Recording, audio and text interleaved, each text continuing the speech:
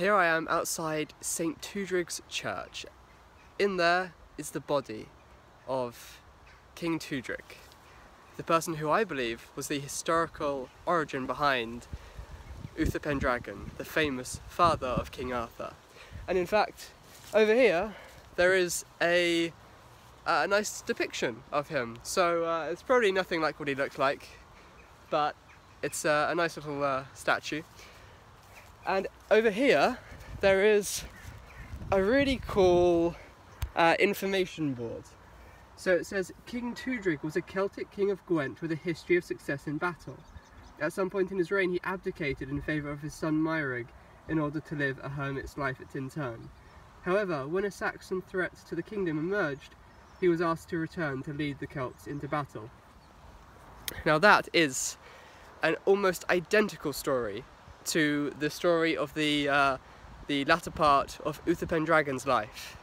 He stepped down from being a king in favour of his son-in-law, Lot, in the Arthurian legend, but then he was having trouble fighting the Saxons, so he asked Uther to return, which he did, and then, well, the rest of the story of Tewdrig's life is that he did manage to defeat the Saxons. In fact, I'll read it to you from the information board.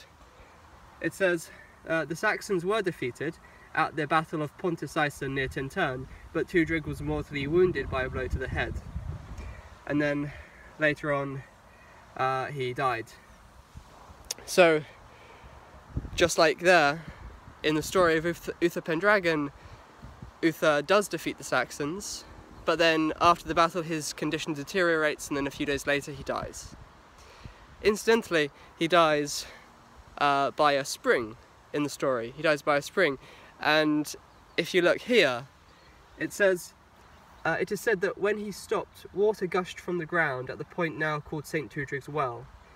His wounds were bathed, but Tewdrig knew that he did not have long to live and asked that a church be built in the place where he died, and then he died, well, in the original account it says he died immediately there after his wounds being washed at a spring.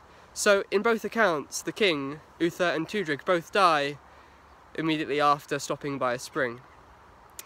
Again, just a few days later after this successful battle that they had after coming out of retirement. It's a very, very similar story. It's incredibly similar, and I think, honestly, that there's so much evidence that Tewdrig was the historical Uther Pendragon, and if he is, then it means that there is where the body of Uther Pendragon lies.